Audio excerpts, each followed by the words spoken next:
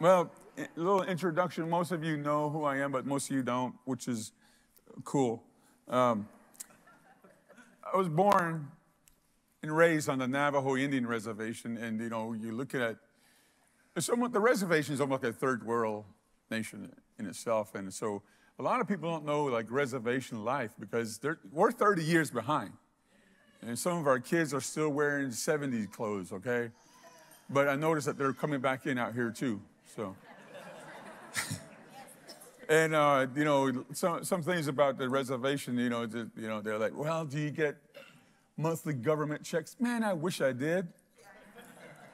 We don't, okay, and we don't own the land. We're all in trust land, and so if you're looking at me like, man, I bet he has money. I do have money, but it came from a different government. So it didn't come from the Navajo Nation. It came from another source of government called the Kingdom of God. Amen. So we had to do an alternative form of government change. And that's what we do every day in our life is we present a new way of living, a new government to these reservations. And those of you that are partners with us, thank you. Man, we are making a change in all these places. And while I was growing up, my father was in ministry for over 40 years, and he's in heaven now. And he was probably one of my heroes in faith because he reached so many Navajo people without going to Bible school, without doing anything. He was so illiterate. I mean, he couldn't even read English or understanding, so he had to rely on the Holy Spirit. And so the Holy Spirit taught him to read and write English. And so he spent 40 years on the reservation, and he shook the reservation. And he out of that 40 years, I mean, you're talking about 40 years of ministry, he started a church every year. He started over 40 churches on the reservation. Okay? One of the greatest evangelists that walked on that reservation, and so, I honor him, and he's in heaven now, enjoying his rewards. But can you imagine in a world where you don't understand English and don't know how to read it, but this is the truth? Wow. And so, and you're talking about walking by faith, amen? Yeah. Amen. And so, he was one of my heroes, and most of the ministers on the reservation, I used to, as a kid, I mean, I'm talking about 3 years old. I'm talking about young kid to where I would study ministers that come in. He would invite different ministers. There's another man named Kenneth Begishi, and he used to work with my father, Eugene Bennett, and they would invite different ministers into the reservation, and I would study these ministers, every one of them that came in. And so as I would study them, and then I would go home and copy them, okay? I would study what they taught. I would study how they held their microphone, and I would study how the mic cord went into their pockets here. I mean, I would do the whole thing. And most kids, their heroes were Superman, Spider-Man, and all of these other heroes. But my heroes were always preachers, men of God. And one day, this one man came, two of them actually. They came to our reservation, and it was the very first faith convention that we had there. And so I was like, man, these guys are so different. And I started following them around. I watched what they did, how they talked to people, how they treated people. One of the things that was so different about them that just amazed me as a kid was they gave. They start giving their clothes to some of the natives there. They start giving some of their shoes and different things to them. And then they never complain about an offering. And one night we gave them an offering. We just polished some rocks and we just put it in the offering for them. And man, they appreciate that. And I followed them. They stayed in this old beat up shotgun, probably more than shotgun, okay, house trailer that we had them in. And man, they didn't complain. And I would listen because the walls were so thin. I would listen and see what they're doing. Because I was going to imitate them. I was going to imitate. So I was like, listen to them, see how they conduct themselves. And so I would listen and listen. They would talk. I would hear them laughing, and then I would hear them praying. I would hear them speaking the word. I was like, man, I want to be like them. There was something that drew me to them. And so then, and then they would come out and I would just follow them. I would just follow them everywhere I went and just watch them. And so these two men, one was Kenneth Copeland and the other was Jerry Savelle. And before they left the reservation, I went up to them and says, one of these days I will be like you, and one of these days I will preach like you. And I will preach with you, is what I said to them. And man, Brother Copeland got a hold of me and he just prayed over me. Well, that's how the relationship with Brother Jerry started back in the 70s. And so ever since then, we stayed in contact. Man, I thought, he is too cool, man. I still, as a teenager, he would come out and I would still say, man, that guy is too cool. Because one time we were preaching out in the Monument Valley on the reservation. He didn't come in a car. He didn't come wearing a suit like everybody else. Man, he came out on this motorcycle. And he rode through that reservation and everybody was looking and turning. And so he came to the tent and I'm like, man, I don't want to be like that guy. He wasn't riding any motorcycle. Oh, he was riding an Indian. I was like, ooh. And I went up to him and said, one of these days, I will be like you. Well, then years later, we kept connecting, and then he helped me start in ministry, Brother Jerry and Brother Copeland as well. And so one of the things I always remember, he would just did that laugh. He goes, Ellson, you can have one of these too. We'll show you how to do it. And so they showed me how to do it. And I did it. And one time we were in California and on a motorcycle tour that he had, Chariots of Light. And he invited me out there. So we came out there, Callie and I went out there, and he couldn't wait. He's like, Ellson, let's go sit over here together. I want to tell you something. So we're sitting in the corner, and then he goes, what kind of bike you riding? I go, I got a Harley. I got a Harley over here. I got two Harleys. I go, do you have an Indian? He goes, oh, no. I go, believe me, I'm believing for an Indian. He goes, the Lord spoke to me. He said to buy you your first Indian. And so he bought me an Indian. He goes, an Indian should be riding an Indian. And he goes, just go down to the dealership. This is the heart of love. Yes. He says, just go down to the dealership. Pick out whatever you want. No one has ever done that to me. And so when I began to see the life of my fathers in faith, how they ministered this new government to me, I'm like, man, this is what I want to do for life. And so this is what I want to unfold to you today is when you're walking in this alternative form of government called the kingdom of God, we are, I represent the Navajo Nation,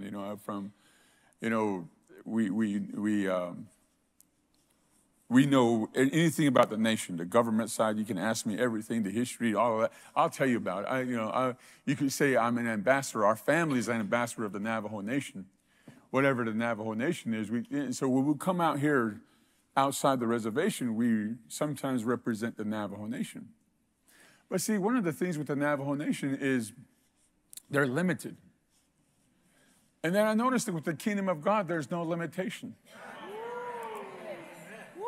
And so our mind should be reprogramming from one government to another government. So we see we're used to this natural world to where we're familiar with how natural laws work.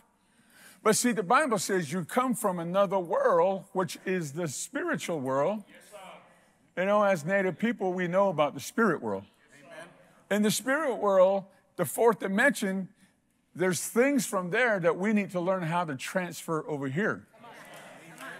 Because our kingdom, our government is from the fourth dimension. But there's things that are in the fourth dimension waiting for you to transfer over here. So when I come to, I'm just going to say outside the reservations, I have to learn how to transfer things from the reservation over here. Okay?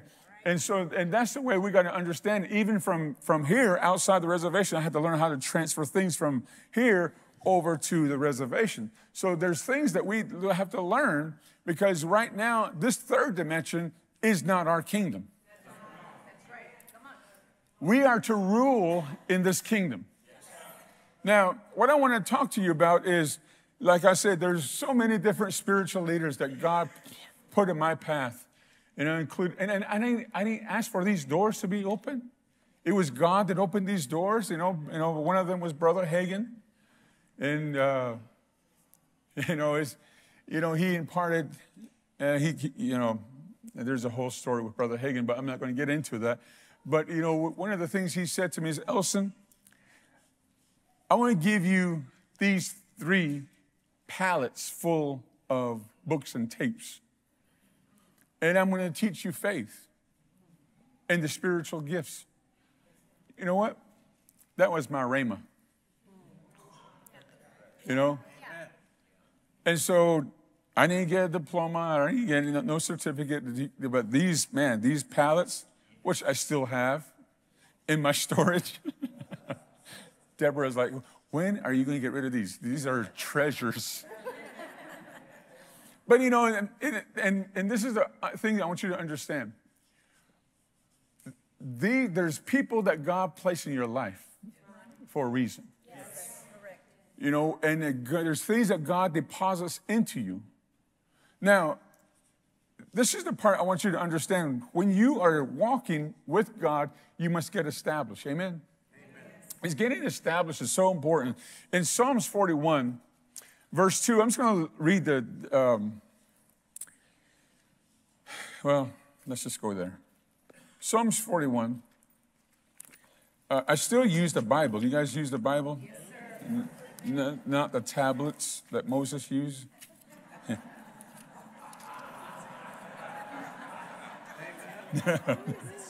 That was a funny just for you guys. In Psalms 40, let's come down here to verse, let's go down to verse 2. And he brought me up also out of the horrible pit, out of the miry clay, and set my feet upon a rock and established my goings. And so I look up in the Amplified. I like how the Amplified reads, and he says, I have made you to be established. Now, that word established means to make firm. To make firm. And so when you are made firm, to settle permanently, not to be moved easily, to fulfill or to make. And so God wants us to know that what he cares and what you care about, he cares about, and he wants to make sure that you are established and set firm. There's one other, like I said, many other ministers that have come, but this one really stood out to me the most. Wakanaji is of 2 different tribes. One is the Lakota and Navajo put together. But this man carried 2 names put together from different tribes. That's how much they honored him. And Wakanaji means stands holy. And stands holy means you are standing like the great forever spirit. We call him forever spirit. You guys call him God. The great creator. The great Jehovah. Yahweh. Stands holy means he just stands like the great creator. I mean, what a name, right? Yes. And when they pick these names, it's not like, hey, no, let's like the name they picked for me, my American name, Ellson. Tell them I'll call him back. Like Ellson. But think of it. I'm Native American. I mean, I think I'm full blood, so I don't know. That's what they tell me. But here's full blood Native American, right? And my name is Bennett. Why didn't someone call me Stands Holy? Bennett. That's my government name. I looked up Bennett one time and said, bless. I was like, okay. But our original family name was Bennett, meaning the one that comes from in the back of the line all the way back to in the front. And I like that. So I like blessed, favored. Okay? And so when you get government names, it's kind of funny. Some people, you know, like some of the people on the reservation, praise God I didn't get one of these names, was, should I say it? Anyway. The word in Navajo is bikeh, meaning relatives, okay? But, of course, the people from the government butchered it, okay? And they called them bigay, which is fine. If you're a bigay, praise the Lord. But I don't think, you know, anyway. But when God calls you, God gives you a name. Listen to what he says. He calls you when he made heaven and earth, right? When he made earth, what did he say? Earth be, light be, university be. The universe was, the planets be, stars be, right? So in his word carries everything that the earth should be. Don't you think God, the creator, gave us enough oil in this earth?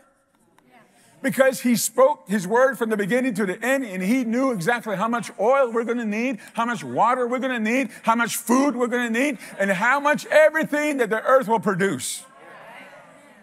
So when he says earth be, he unfolded everything that the earth should carry, all the trees, all the animals, all the people, everything within the earth, that everything that every creature that he was going to ever create in need was plenty. So don't you think when God calls you, he did the same thing to you? Everything that you will ever be in need, every finances, every healing, every part that you're going to ever need is all in you. Well, he put all the sources, all the mineral resources in the earth, right? Yes. Don't you think he did the same thing to you? Because you're made, well, we men are made from dirt, which is earth. But the women, right? They took a couple of our ribs. I'm going to leave that alone because I got to drive home with two. Anyway, this man stands holy. He really did live up to his name. And he would, throughout my life, every time I'm in trouble, somehow he would know. Let me go through some of these scriptures because of time. You know, you can read them at home. And one of the things that in Psalms 145 is 145 in verse 15 says, "This the eyes of all that wait upon the Lord, or wait upon thee, thou givest them their meat in due season." But I went ahead and did a little study for you since, you know, I'm gracious. Amen. And so the word meat means plenty. And then due season means a season you've been longing for. So God's saying, I want to give you, as long as you wait. Notice the qualification is wait. Those that wait. And those that wait upon the Lord. And so when I begin to look into this more and more,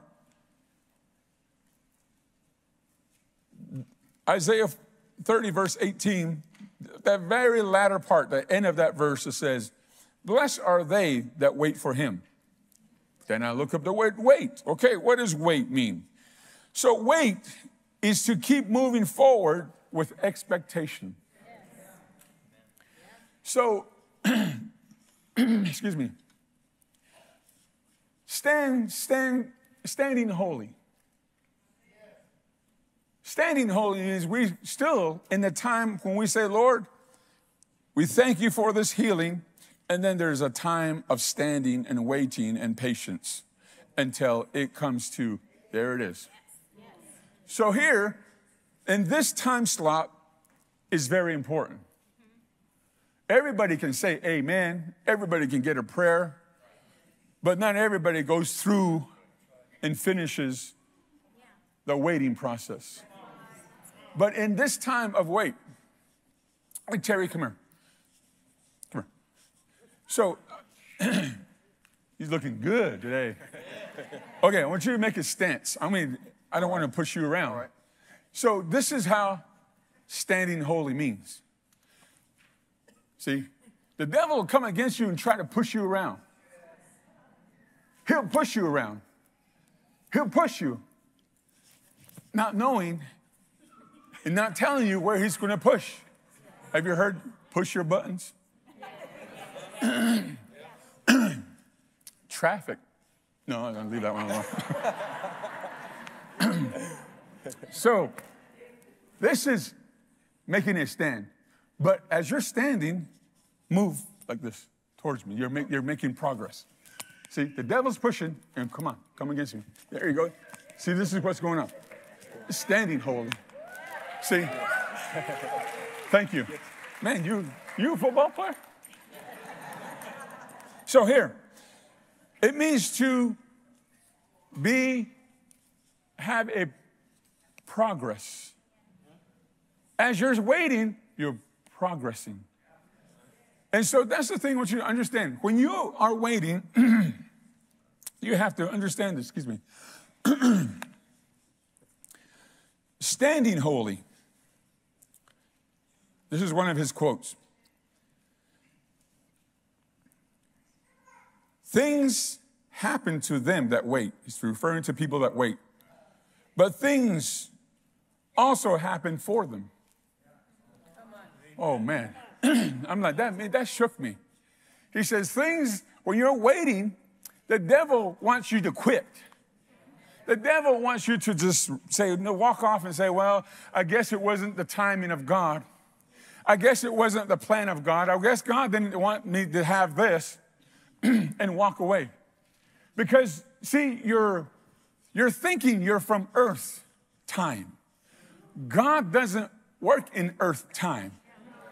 God works in our government time, which is the fourth dimension. See, in our government time is different. See, the Navajo Nation time is right now. What time is it, Navajo Nation? 9:17. What time is it here? 11:17. So a big difference. So I could act like I'm 9:17. You don't want me to see me. You don't want to see me at 9:17. Okay? See, that's the way we are. We're still on Navajo Nation time, and we're showing up late for things. You're on Indian time. But see, what I'm saying is you're on earth time. That's why the pressures of earth come.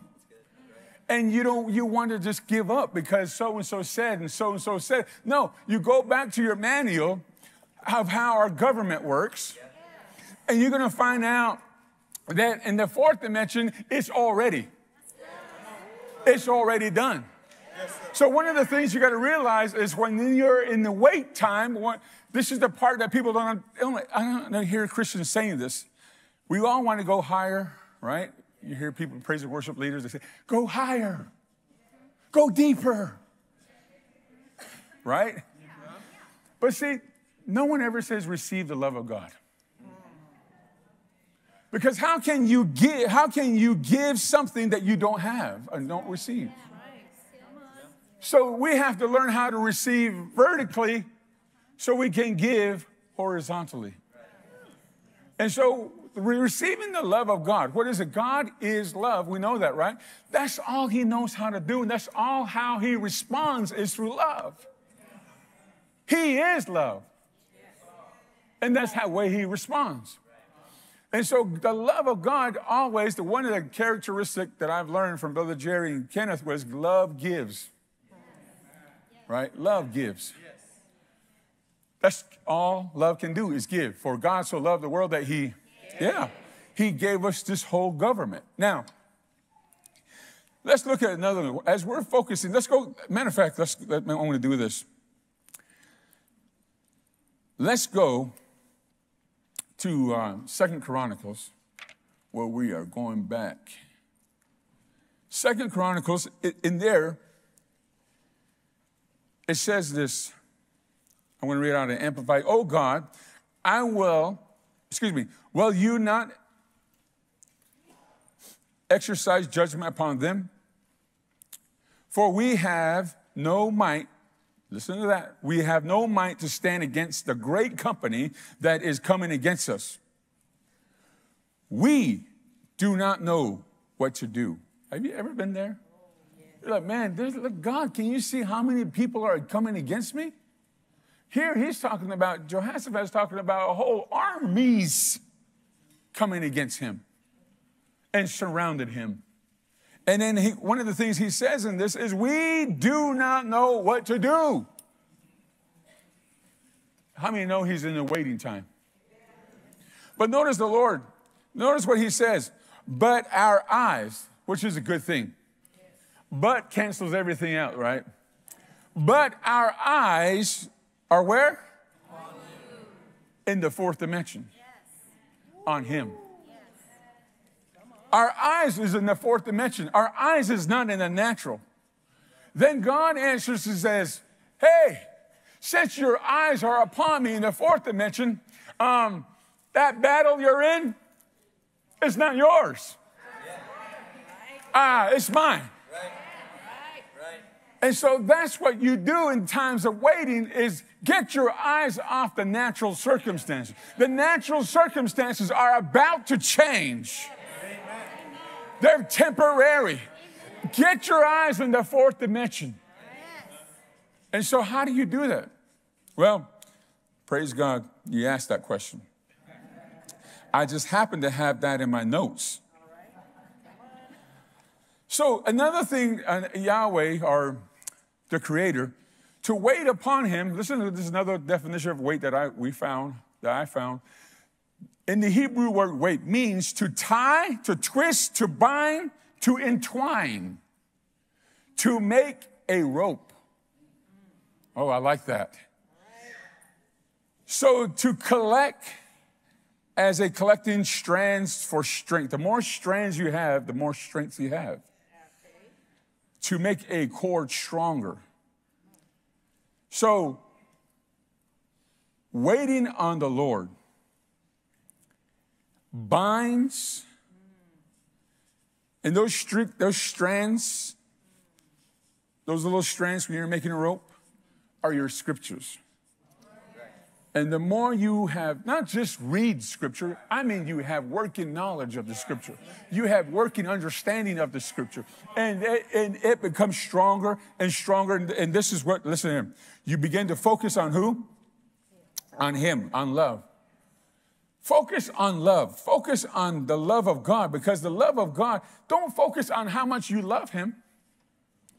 Focus on how much he loves you. Okay? Because when you focus on you, the problem's going to get worse. When you focus on him, you begin to see, hey, God loves me. God loves me, and he loves me. Therefore, he's not going to let me, whatever you're going through, fail, be in shame. So God began to focus on how much God loves you. The next thing you need to do, and all of this I got from Paul, you know, the writer of Ephesians. Yeah, he wrote it down for us, and he was like, man, Paul, thank you. I know what to do in time of waiting. Now, you can find this whole thing, his outline, in Ephesians chapter 2, verse 1 on down. Just read the whole thing. I like in the Amplified Ephesians chapter 2, verse 10, that how God prearranged everything for us. That he already prearranged and set us up. For what? Paul called this a good life. So God already ahead of time, beforehand, he already set us up, right?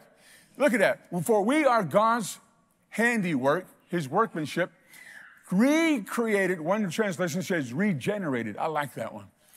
In Christ, born anew, that we may do good works, which God predestined, planned ahead of time for us, taking the path which he prepared ahead of time, that we should walk in them, living the good life which he prearranged, made ready for us.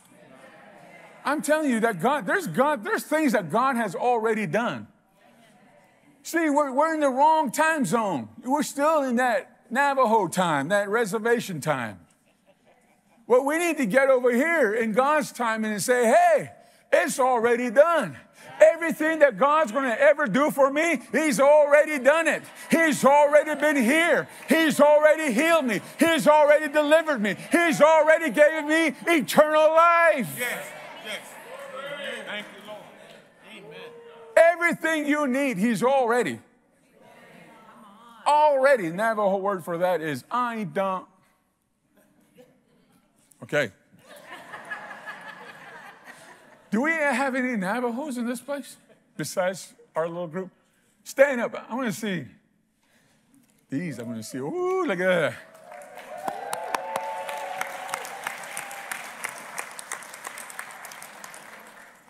Thank you. Yeah. All the way from Rock Point. Yeah. Praise the Lord. All right. But see, one of the things we got to realize, everything is already done. So I asked the Lord, I asked the Holy Spirit, he's here to help us. Show me what the definition of mercy, because everywhere I look, it was like, it's the same as grace, favor. So I go, Lord, the Holy Spirit, show me what mercy means. I mean, it's just a good question, right? Holy Spirit. So here he is. And he took me back to Ephesians, where Paul said this, and then I began to realize that each time, what I did is I highlighted love, I highlighted mercy, I highlighted grace, I highlighted faith, and I realized that Paul had outlined this whole thing, what mercy means, what love does, what grace has done, and what faith does. Man, I was like, thank you, Holy Spirit. And so when I was reading this, one of the things that I've learned through this thing was mercy is what Brother Copeland calls our wealthy place. Man, that was a good teaching back in the day, right? Whew, I got a lot out of it. I don't know how many tape series I bought, just running it over and over and over and getting it into me. But see, this is the thing. The wealthy place is where God wants us to dwell. Our wealthy place is the fourth dimension. Every answer for your business, your ministry, your family, your life is in that place. And so your wealthy place is where God predestined you, prearranged plan, the prearranged plan of God. Your good life is all in mercy. Have you noticed the Bible says the mercy is renewed every day? Yes. God makes sure it doesn't get old like manna did back in the day. But it's going to be renewed every single day. Why? It's there for you. So here's the mercy. The mercy place is like a big warehouse. That's the way the Holy Ghost showed me. A big warehouse. It has your cars. It has your home. It has your healing. It has books and plans that God has for you. It also has body parts that you need. Because God already knew on this date, on this that, this is what's going to happen. You're going to need a kidney. And see, all God wants you to do is go to your warehouse. In the warehouse, everything God provided. See, if you can get a hold of how our government works, you'll spend time less praying. God, heal me. No, God says, no, I already healed you. See, that's what Jesus was trying to show them. He says, oh, ye of little faith. It's not that they didn't have faith. Jesus would ask them, where's your faith?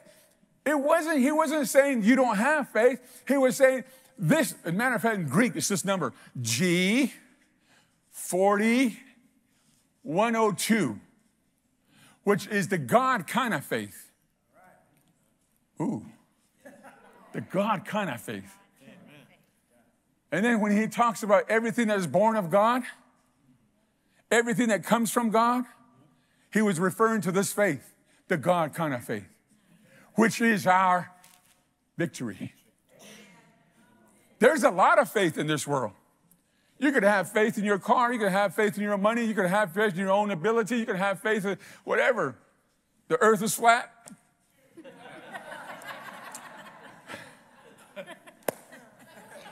I'm going to leave that one alone, too. So you can have faith in so many different things, but God, Jesus was telling me, you need this God kind of faith. I'm trying to show you how it works. So he explained it to them and just, I don't know, outlined for him in Mark 11, right? And how it's supposed to work. And a lot of it's done by saying. And another thing he said is believe in your heart. So everything, there must be a fourth dimension. The fourth dimension must be in our hearts. And whatever we see in our fourth dimension, whatever I see my Father do, whatever I hear my Father say in the fourth dimension on the inside of me is what I say and what I do, Jesus says. And so this fourth dimension is very important to us because this is where we need to learn to focus as we're waiting. We focus on the inside. We focus on each word that God gives us, and we're making strands, and each scripture is making it stronger and stronger. And as the devil pushes, you're still pushing back and saying, hey. And you're going to be like Paul saying, none of these things move me. Why? You're more focused on the inside. You're focused on the fourth dimension.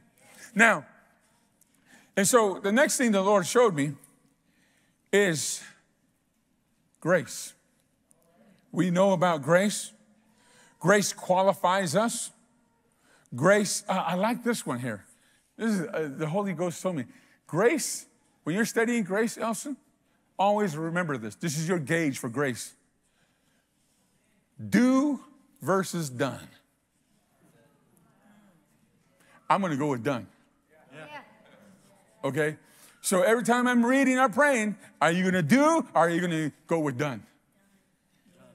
So you cannot separate, there again in Ephesians chapter 2, you'll find this out, that you are saved by grace. Yes. Through faith. Yes. And the end, you cannot separate these. Matter of fact, you can't separate all four of them. You can't do that. Because if once you separate one of them, you take one out, it ain't going to be the same. It's not going to work. It's just like gas, oil, right? You need gas and oil. You need a motor. You need a vehicle. And then you definitely need blinker fluid.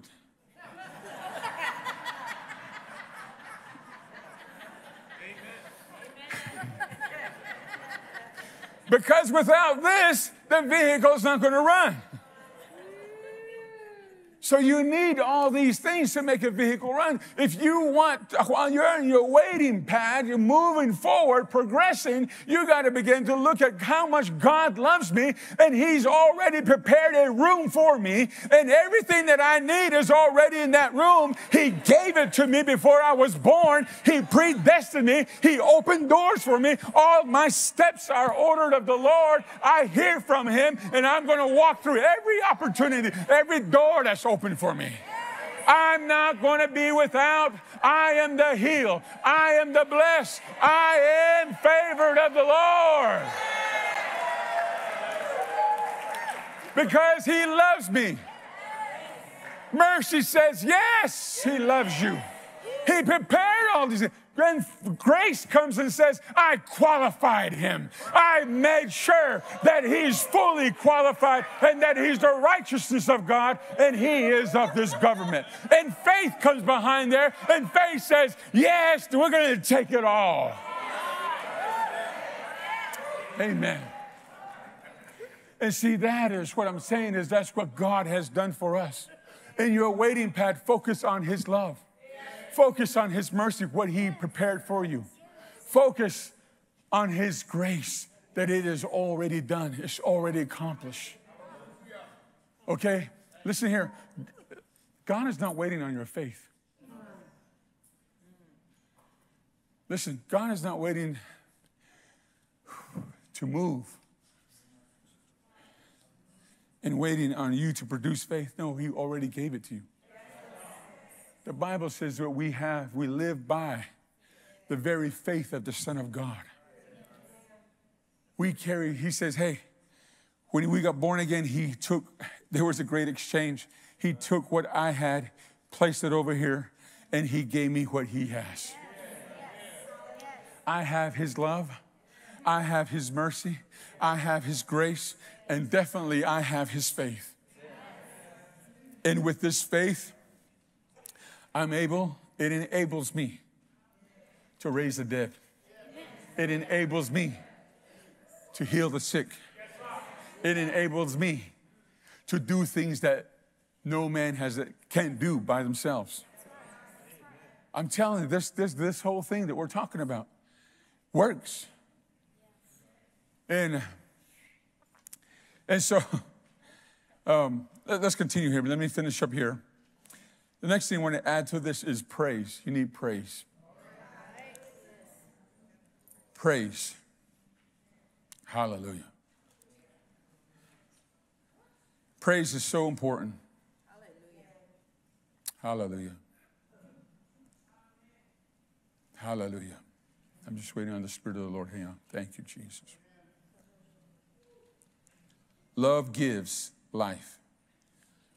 Mercy preserves what love has given, your provision. Grace qualifies you, gives you His identity. Faith receives what love gave and takes what mercy preserves, knowing that grace qualified you and me. And these are the four elements that Paul talked about. And then after that, he went into stand. Is that what he said? After you've done all, stand. So this word stand really come up to me. And I go back to this spiritual leader, one of our, I believe he was Cherokee, Navajo, and Lakota all mixed together. And they call him Standing Holy. And in Standing Holy, he lived up to his name. And one of the things that I know, he just always encouraged people. I mean, you could be I don't know how he knew. I know it was the Holy Ghost, of course. But there's times when I was going through things, man, he would just be there. And then just give me that word that I need. But I've learned one of these things from Standing Holy is how to stand in times of trouble when things don't look good. And so one of the things I've also learned that Brother Copeland said here, there's a quote from Brother Copeland, Kenneth Copeland. When you pray, you lay hold of things. But when you praise, you win the battles. So prayer is important, But the praise part. The praise part. And then this is Brother Jerry Savelle. The greatest expression of faith is thanksgiving and praise. And I believe that's important. I believe that even with Jesus, the same way. You know, going back to that story in 2 Chronicles, where it says that Jehoshaphat, the Lord spoke to him, this battle is not yours. And then if you look down at verse 22 there, 2 Chronicles 20, verse 22, it says there, and when they began to sing and praise the Lord. Notice the word when. When they began to do this, the Lord sent an ambushment. Man, I love that. The Lord sent confusion to the enemy's camp. The Lord sent an ambushment and a confusion. In other words, they began to fight one another. And when they were fighting one another, we were progressing. There's something about moving forward while you're waiting. Look at it that way. Every time you're in the wait time, you just begin to say, Lord, thank you that you love me. My steps are ordered of the Lord. I will show up on time. I will meet people I need to meet. I thank you, Lord. And then at midnight. But, you know, notice what they did back in Jehoshaphat's day. The Lord says, it's my battle. All I want you to do is begin to praise. When they begin to praise, God sent an ambushment. And then guess what happened? The things, the treasures and the wealth of the enemy came to them. 3 days. Can you imagine picking up squash blossom, Navajo silver, oh, that's my treasure, okay? What's your treasure? You guys be like, I'm picking up. What are you going to pick up in your 3 days? See, you guys aren't expecting. You got to be expecting. Amen. Every day I get them and say, I don't know why people just give me money. Everywhere I go, strangers give me money. They just give me money. I mean, they're always, I'd be sitting at the restaurant in Amarillo, Texas, and someone comes and say, hey, here's some money. I'd be putting in the gas and, hey, here's some money. I just don't know how. I do know how because I've been saying it. It's been in me, built in me for the last 40, 45 years in me, and say, hey, this is what you say. Every time sickness tries to come on me, I know what to say. It's not, don't ever do this. I know what to pray. No. I know what to say because healing is already in me. The fourth dimension is already, I carry the fourth dimension. I am the fourth dimension. I am the fourth dimension. I am the blessed. I am the healed. I am. And that's what the Father was saying. Hey, I am whatever you need. I am. So, here's Paul, Acts 16, 25, verse 26. Paul at midnight, right, and Silas prayed and sang praises. When they sang praises, the prisoners heard them, so it must be loud praises. Whew. And suddenly, an earthquake took place. The foundations of the prison were shaken. Immediately, all the doors were open. Did you hear that? Doors were open, and everyone's bands were loosened. Is that great prayer or great praise? Yeah, praise. Because there's something, notice the Bible didn't say the Lord, everybody heard them praying. It says everybody heard the praise.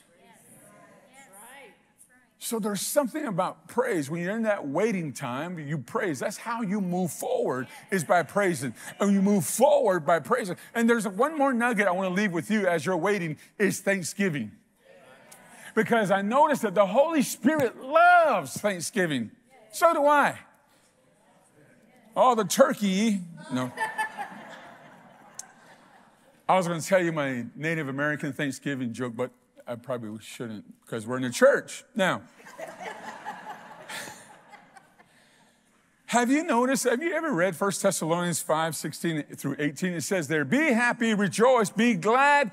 Be glad-heartedly continuing, in other words, always, and without ceasing, right, to pray. Thank God in everything. How many of you ever thank God for everything? How many of you ever thank God for people that are coming against you? Lord, thank you. I mean, we had people come against me years ago. I mean, it happens all the time. There's people that don't like me, and I said, thank you, Lord. I don't know. Do they have rallies that they come together and they want to, there's actual rally about you and how they can get rid of you? Okay, I must be the only one. So they had this rally, how can we get rid of Ellson Bennett from the reservation? And well, that's what they did to Jesus too. And I heard about it. One of our ladies that go to the church called me and says, you know what, they're having a rally and about you and how to get rid of you and your family. Oh, no. I go, you know what? Why don't you go to the store, get them some water, and see if they need anything, if anybody's hungry, let's take care of them. How do you respond? Love, like your father. Because your enemy is not the people, your enemy. This is when I told the Lord, Lord, I love you so much. What can I do for you? He goes, do you really love me? I go, yeah, I do. He goes, go get what I love. It's people. And me coming against him is not going to be getting people for him. That's going to be protecting me in my reputation, which I don't have anymore. And so therefore I said, I got to get these people. How can we get them love? We send water to them and it shut the whole thing down. And they made sure, hey, this water's from Covenant of Faith, Ellson Bennett Ministries. But you know what? No matter what they did, no matter what they tried to do, we learn how to stand. And it's so important that you have spiritual leaders and stay with them. Because they teach you things that they've been through. And this Thanksgiving, notice what it says, be happy, rejoice, be glad, continue to pray, thanking God in everything, no matter what the circumstance may be. For this is the will of God. Man, I love being in the will of God. This is the will of God for you who are in Christ Jesus. But listen to what he says. Do not quench the spirit. When we begin to be unthankful, that's when we quench the spirit. See, all these years, religion would say, well, your long hair quenches the spirit. No. Your short dress quenches the spirit. Your sin quenches the spirit. Your action quenches the spirit. No, he says, no, you are the ones that are believers. You're the one that quenches the spirit. Is that who he's referring to here? The believers, the ones that are in Christ Jesus. You being ungrateful, you not rejoicing, you not being glad. It quenches the spirit. It stops the power of God. It stops the anointing. And you wonder, Lord, where's my breakthrough? That's good. It's not up to the Lord. The devil's already defeated. Sin's already been judged. Jesus says, I come. All power and authority has been given to me. Say all. That's a good Texas word there, all. You all have been given the power. All powers.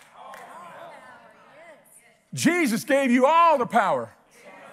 If he gave you all the power, then there's someone that's powerless.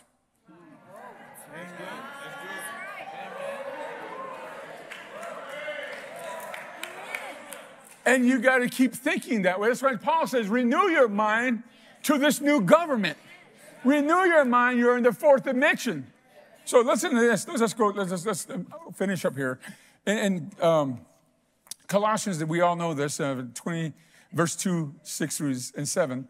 As you have therefore received Christ as the Lord, so walk ye in him, rooted and built in him, established in faith as you have been taught, abounding therein with thanksgiving. Faith and thanksgiving go hand in hand. We know that. And so thanksgiving, listen to this. In John, we're not going to turn there. In John, you can study all of this at home. John chapter 11, verse 41 through 42, Jesus gave thanks. Have you noticed that? Jesus gave thanks before he raised Lazarus from the dead. He gave thanks. He looked up to heaven and he says, Father, thank you for hearing my prayers. Thank you for hearing me.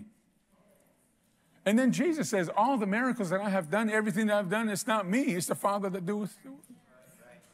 And so Jesus, the first thing, one of the things that he did is before every miracle, he gave thanks. So then the Bible says in 1 Thessalonians, we just read, that if you don't give thanks, you quench the Spirit. The power is not there. And so Jesus, hey, what did he do? He says, I want the power to raise this person from the dead. Thank you, Father. It don't look good now. In the natural, it don't look good. This guy's been gone for 4 days. It don't look good. And he stinketh. King James right there, King James. I know King James too. And so here, and he says, this don't look good, but thank you, Father. See, have you noticed that Jesus is in that waiting time and he gave thanks? And what happened? He raised Lazarus from the dead. And then the same when he gave, in John chapter 6, he gave thanks to the multitude that were out there. And there was this fish and bread, right? And so therefore, before he fed the multitudes, he gave thanks. How did the fish and the bread multiply? By giving thanks. Who did it? The Holy Spirit did it. Who raised Lazarus from the dead? The Holy Spirit. Who raised Jesus from the dead? The Holy Spirit. That fourth dimension, the Holy Ghost, is right on the inside of you. He's carrying all of your answers. He's carrying your warehouse on the inside of you.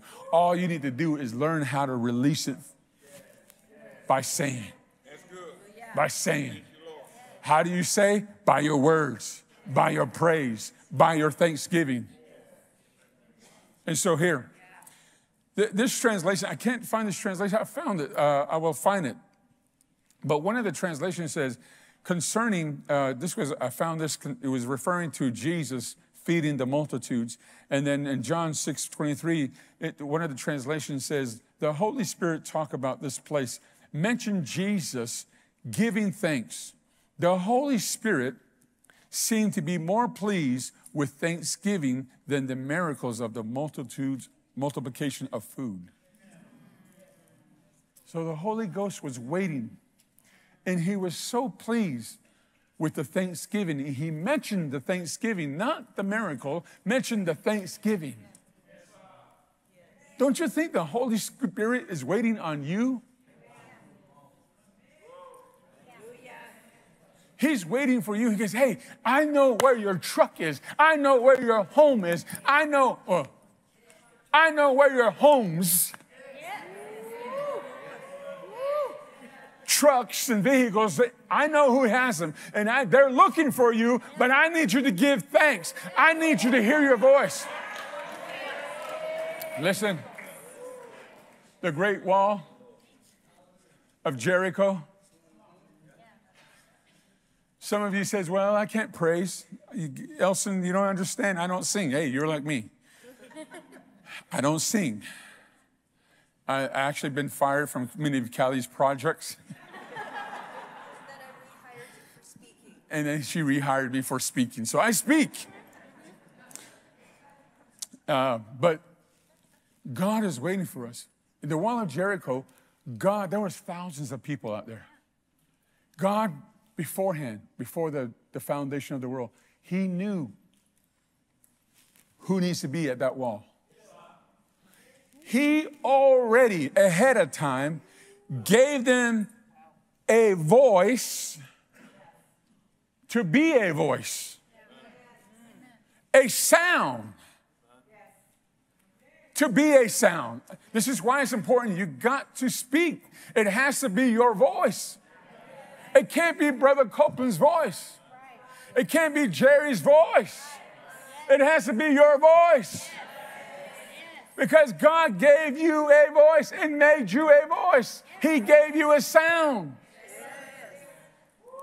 But there had to be a certain sound. You see the government using sound now? To destroy their enemy, to get a hold of crowd. So God already knew about sound waves. And he knew about sound waves. And so therefore he says, I want to have this person there, this person there. This person. He goes, I need that certain sound to be here at one place. And I think the reason why it took him forever walking around 7 times, it wasn't about the number. It was about, is everybody there yet? Because some people were on wrong time. And so when everybody showed up, God says, everybody's there. Okay. On the count of 3, we're going to shout at our wall. Yeah. Notice Jehoshaphat. Can you imagine a whole nation in trouble and we're going to send our praise and worship leaders out in front? That's not a good plan. Especially if you're in the military, a praise and worship band's going to go in the front lines. But see, they're in another dimension. And God was saying, yeah, we're going to send the praise and worship band. Have you seen the praise and worship band? They're not fighters. They're not warriors. They're musicians. God says, no, I'm going to use them. Put them in the front. Come on. This is God's battle. So how do you know it's God's battle? All he's going to tell you is what to say, what to sing, what to do. And you're progressing, progressing. God says, my battle. So he sends the praise and worship band. You know the rest of the story. They won. And here is Jericho again. The same thing God said, okay, I need every individual out here. They carry a sound that I made them. And released at one time is going to create a sound wave that's going to cause these walls to come down. And when they shouted, that's why it's important that you come in person to church to bring your portion of the anointing, your portion of your sound, because there's walls in this city that need to be broke down. There's walls in the nations that need to be broke down. God needs your voice here. In person. So begin to give thanks, because Jesus gave thanks in everything he did. Now, another thing, I want to end here. Wakanaji,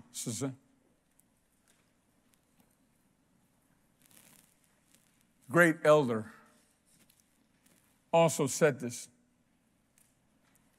Don't major on the fall. Major on getting up. Another quote. Don't quit. Amen. That's right. Amen.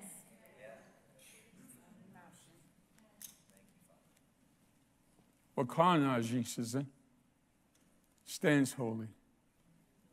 His brother Jerry Savelle. We gave him this name, and he was so excited that night. We had a ceremony that we present this name. And he was so excited that night, and he had some issues with his back. And we got out there, and the drums going, native drums going, and I told him what he needed to do, and Antonio, can you take my Bible? And he was so excited. Um, he stood there, and we put the eagle feather on him, and they began to sing his name. They began to sing his name. As they began to sing his name, you know, the power of God just hit him. And he looked up, and he looked up, and he goes, and you can see the change in his face. And after the ceremony, he came up to me. He goes, Ellson, I went in there with a back pain, because it was hurting so bad. But when that drum began to go, and they're all singing, and I began to sing, and I began to sing with them, and that back pain left. He goes, I'm healed. But you know that there's things that we have to realize. There's God put, especially this church, God put not only his anointing, his vision, everything he walked in is yours. But greater, because Jesus also made you more than a conqueror. Yes, sir. Yes, sir. Healing is yours. You don't have to beg God for it. Healing is yours. You are the healed. Amen. Oh, what time is it? Thank you, Jesus. Well, hallelujah. Well, the anointing is still strong on me, so let me just flow. Thank you, Jesus. Bless the Lord. Bless the Lord. Bless the Lord. Bless the Lord. Callie, thank you, Jesus. Glory to God.